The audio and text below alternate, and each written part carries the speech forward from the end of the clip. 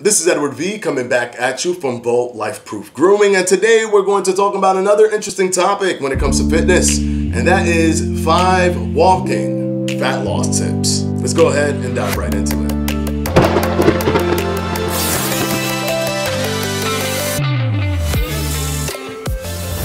Number 1, ensuring that you have your glycogen depleted before going into your walk. Now, the reason for this is because studies have shown that it takes about 30 minutes to deplete your glycogen through physical activity. So that means if you recently consumed food, if you recently consumed carbohydrates, you're going to carry some glycogen on you. And if it takes 30 minutes and then you do a 30-minute walk, you've depleted glycogen, but you haven't really tackled the body fat. 2 things you can do is either be in a fasted state already where you haven't eaten for a few hours, or instead of doing your walk, you can do resistance training first, like lifting weights or calisthenics, push-ups, pull-ups, whatever it is, because those movements will activate glycogen storage for energy and subsequently deplete it, allowing you to go into your 30-minute walk unrestricted by glycogen buildup. And you get a lot of bang for your buck on your walk. Number 2,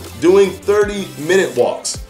Nothing less, but also nothing more. Studies have shown that people who have done more than 30 minutes of walking have actually reduced their adherence to it, which means that when they continue to walk more than 30 minutes, later down the line, they tend to just stop walking altogether because they become incredibly disinterested in the constant walking. You want to do exactly 30 minutes. 30 minutes gives you enough so that you can get a good cardio workout with a decent amount of fat loss and a continuous post-exercise energy burn, but it's not so long that you just become completely disinterested in it so quickly. Number 3, you want to walk at a brisk pace or above.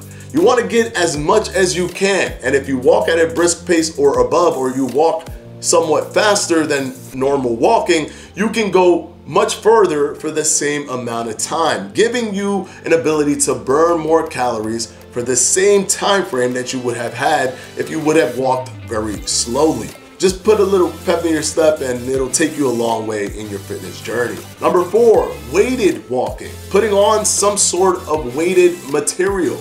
Because what happens is that as you continue to walk and you successfully continue to walk, your weight will drop. But as your weight drops, so does your metabolism.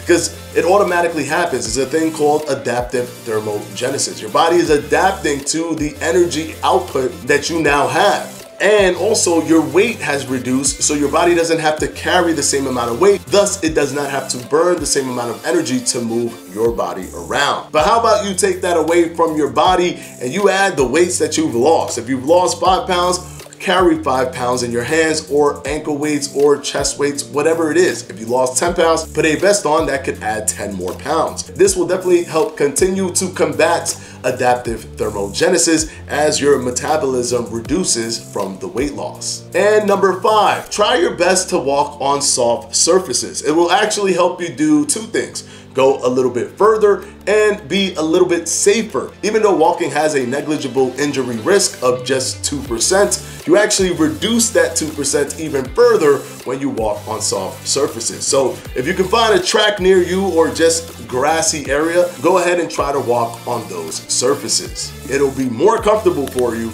and keep you walking longer. I'll see you guys in the next one.